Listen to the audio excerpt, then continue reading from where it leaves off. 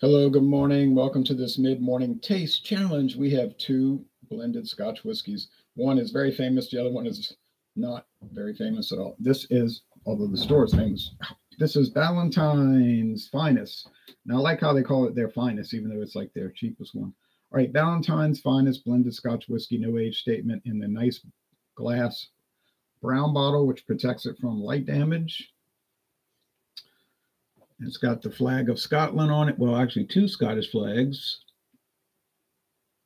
and a griffin, and a barrel, and a copper pot still, and a shock of barley or wheat, and like a river, and two horses since 1827. Yeah, Ballantines 1827. But this current one, the Finest, they say, stays true to the recipe since 1910. They're saying staying true to the recipe, not the identical recipe, because I know looking at old ads, it used to be at like 86 proof. And now it's 80 proof. All right, it's from Chivas Bros. And the competitor is Trader Joe. This was like $23 for the handle. I think that's what it was, $23. Similar in price to not Grant's. That was cheaper. I can't remember. I was going to compare it to another one I had bought for about 23. I can't remember the one. All right. Anyway, blended Scotch whiskey. This is Trader Joe's. In Louisiana, Trader Joe's sells liquor, and in other states. And this is their house brand, their private label. Blended Scotch whiskey, aged 3 years. And on the back it says they produced it the way we told them to produce it. You know, it's a contract. Aged 3 years, blended to our specifications. So Trader Joe's, owned by Aldi, says to whoever the contractor is, make it like this. And they say, okay. And I think they said, make it very compost pile tasting, like a peat compost pile. And they said, you mean like rotting vegetables and rotting eggs and stuff like that? That's what we want. And they say, you got it. You got it. Now, Ballantines has like a honey flavor, I noticed. Sweet honey flavor. Somebody told me that's trash.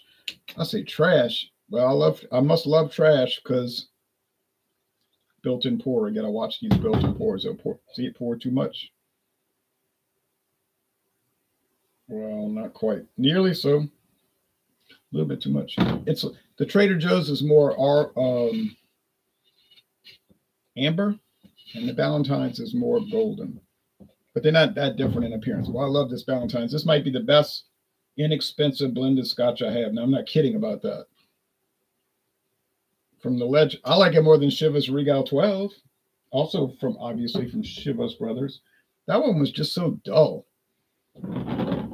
I think Ballantines has a nice sweetness. Now, they have like a 12-year age and a 15-year age, and there's like a Ballantines 30-year age.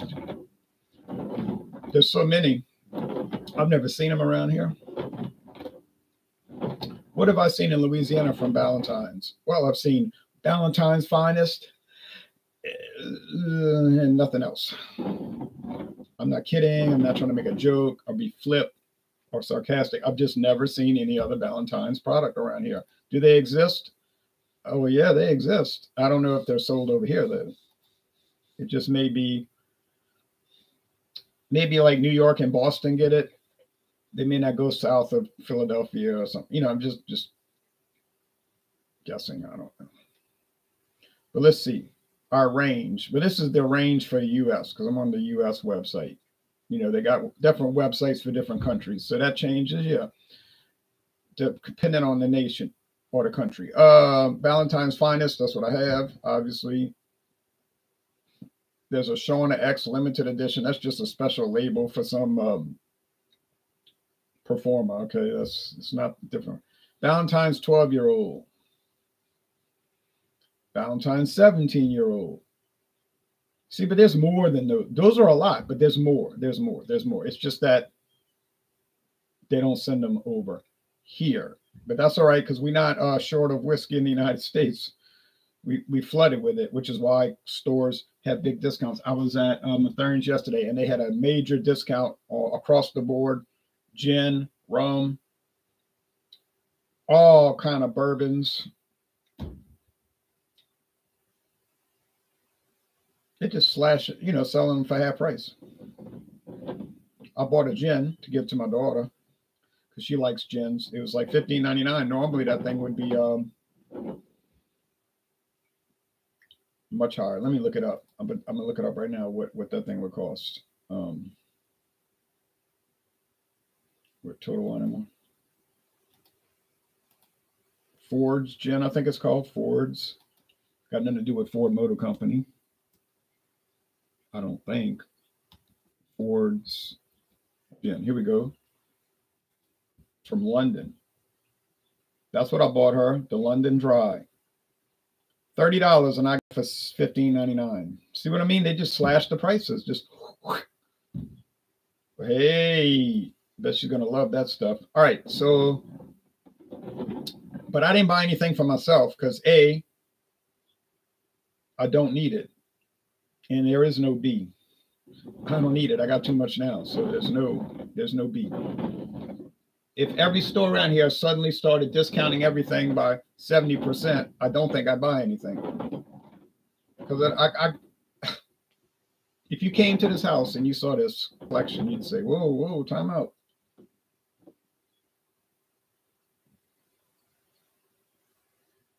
You need to cool it. And I would say, you're right, I am cooling it. I've got brands to last, years for tastings and taste challenges. Half the stuff's never been opened. I got all kind of rum, vodka, tequila, liqueurs, bourbon, unreal. And so when I see these new bourbons come out, do I want to buy them? Well, yeah, I want to buy them. Oh, look at that. I said, no.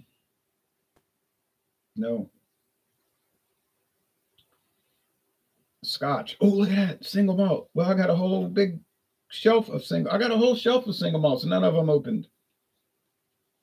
8-year age, 10-year age, sherry cask, port wine cask, bourbon cask. It's like, not buying it. I'll just save the money. Maybe I'll go on a trip to Europe. I would like to go to Europe. I'd like to go to Hawaii. All right, well, anyway. Enough of that jibber jabber. This smells like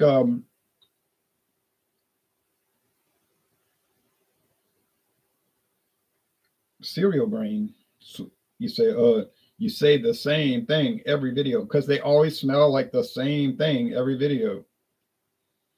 All right. If it smelled like something different, I would say it. If it's not, I'm not. Now, sometimes it's got a honey thing or peat or smoke, whatever. Okay, so I'll talk about it. I'm not going to make up descriptors just to make it different. I don't do that. Okay, I'm not. I will not. It's like I do beers. This beer, that beer, this beer, that beer, this beer, one after the other, like in a typewriter, somebody typing as fast as they can. But generally, the scores are around the same. Well, because that's what they score. I'm not going to say, oh, well, I got too many A's. I'm going to throw in some C's in there and some D's to mix it up. No.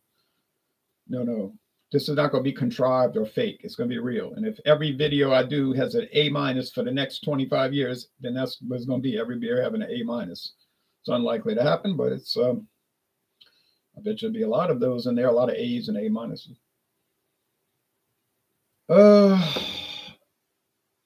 Honestly, on the aroma, I do not know. This might have some more honey and peat, but it's close, and I'm not going to fight it out. I'm just going to taste it out. So I got 4 wins and 2 losses. Got it right 4 times, got it wrong twice. Yeah.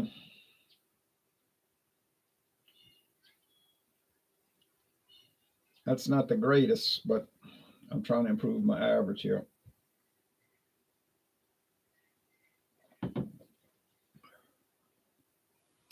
That's got to be Ballantines. Got to be Ballantines. because it's got this sugary, like fondant flavor, like they put on the cakes that fondant. They got to let it set and age. What do they call it? Cure.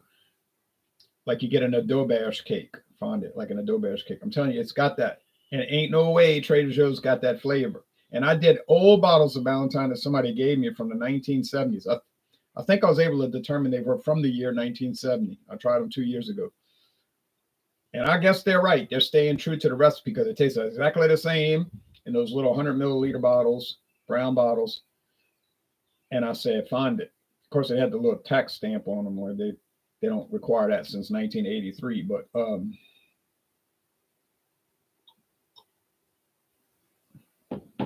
I guess the tax is like counted in the UPC code. It somehow registers that the tax was paid or something. I don't know. But they don't have to have that tax stamp anymore. For 40 years now. This is sweet too. Not tasting that compost pile. But I'm smelling it. Maybe it has that in the taste. Is the Trader Joe's blended Scotch bursting with flavor? It's not bursting with flavor. It's not flavorless. It's not like you taste it and it tastes like nothing, and you say, well, it was $10.99 a liter, so it tastes like nothing. That's not the truth. It has flavor, it has character, it has little things about it, but it's sort of like generalized. It's a generalized flavor, and that's probably what they were shooting for because they want to, well, what it is, a store brand, private label Scotch. That would appeal to most everybody. That's not too picky, you know. You say, well, it's Trader Joe's. People that shop there aren't too picky because look at the kind of beer they sell. Yeah, I guess there's some truth to that.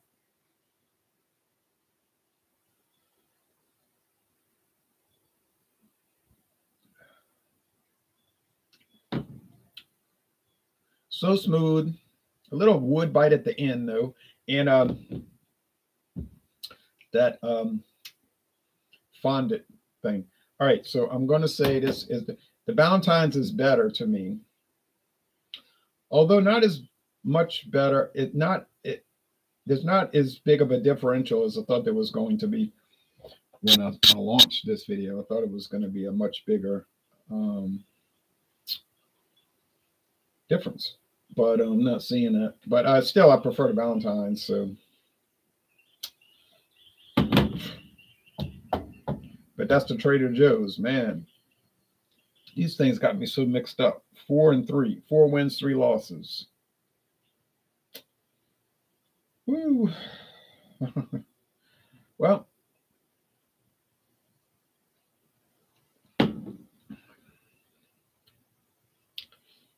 yeah. Okay, Ballantines. My mind is playing tricks on me. Well, I'll tell you, it's funny about that. That's what's so important about the blind taste test, because you got these ideas, oh, this is that, and this tastes like that, and I'm not going to deviate, and I know it, and it's down pat, and I got it nailed, and oh, they got a $10.99 liter bottle, and it's trash just to put on the shelf, but it isn't turning out that way. I've done 7 challenges, and I got 4 right and 3 wrong. You say, well, it's because you're doing a terrible job, and it could be that. But I really think it's that the Trader Joe's blended Scotch whiskey is one that can battle. It can hold its own, even though my perception as well as yours would be that it wouldn't hold its own, that, it just wouldn't make it. That was my impression. I thought,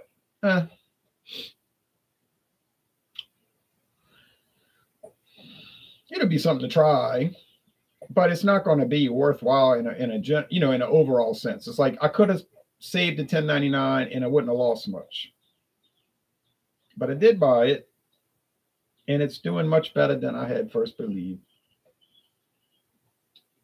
And I thought for sure, I was just convinced this thing is going to be, knocked out the park. It won't even be close. So, but yeah. Yeah, 100 Pipers. Now, in my memory, I do so many of these, but in my memory, I think that the 100 Pipers does have that smoky. It's not noticeable out front. It's more of a reserved thing, held back, but there is a smoky component to the 100 Pipers, and I think that will separate them, which will put me at 5 and 3 rather than 4 and 3. But I don't know that because I haven't done the challenge. Now then I'm going to branch off into I still have Doers to do. Can't see getting it confused with Doers, but I don't know. Doers is pretty bland, right? And then Doers 12 year, can't see that happening. Doers 12 year is so much more advanced. But now at this point, I'm not too convinced. Got Johnny Walker Red Label, Johnny Walker Double Black, Johnny Walker Gold Label Reserve. Let's not forget about Buchanan's Deluxe 12-year age. Can't see that happening. And I've got the Dimple Pinch. I think I have enough Dimple Pinch left for one more challenge, but that's it. That one's kind of bland. I'll tell you, it's age 15 years. 15 years age, and it's still relatively dull. Now, but maybe it's because they took a dull Scotch and aged it for 15 years, you know? I don't know. Maxwell. Hello, Ron. Hello to you, Maxwell, in the Russian Federation. Well, maybe you could tell these apart better than I am able to, but I'm not having any I'm not having any kind of good success here. If I'm going to do blind taste challenges, I have to live with it, right? I mean, I'm taking that risk. I watch a lot of other people on YouTube. They do taste challenges, but they got the bottles of whiskey or beer in front of them, and they know which is which, you know, and they're saying, you know, oh yeah, this Imperial Stout, oh, it's a lot better than this Imperial Stout. And I'm thinking, yeah, but you know which is which. Could you really tell them apart in a blind taste test? Well, I don't know if they could because they don't do it.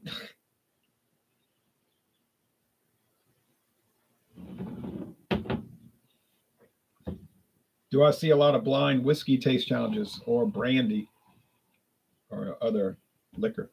I mean, I'll see them here and there. I don't see them too much.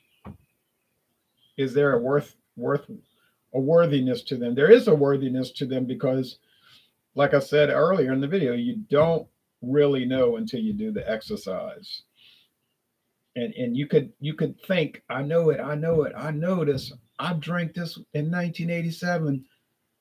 My grandpa drank. I know it. But you're thinking that. But until you demonstrate it, you can't really say it. So, but those are the ones I got coming up. I know I probably left a couple of them out that I overlooked. But I'll scour the collection and see. I want to make sure I don't overlook anything before we jump off into a whole nother class